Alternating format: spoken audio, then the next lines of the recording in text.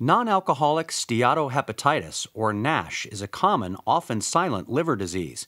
It resembles alcoholic liver disease, but occurs in people who may drink little or no alcohol. It's caused by an accumulation of fat in the liver, which causes inflammation and damage to this vital organ. More than 100 million Americans are potentially at risk of this. The primary reason for so is because of the obesity problem that we have in our country. This condition is primarily found in people that are overweight, and since a third of our country is currently obese, this condition is becoming much more common now.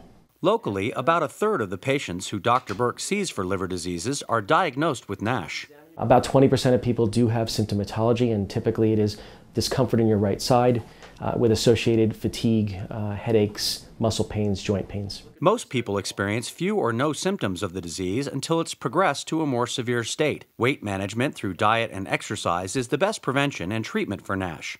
And since obesity also contributes to diabetes and high blood cholesterol, getting those conditions under control can prevent further complications. I'm Kevin Ryan reporting for St. Luke's Health System.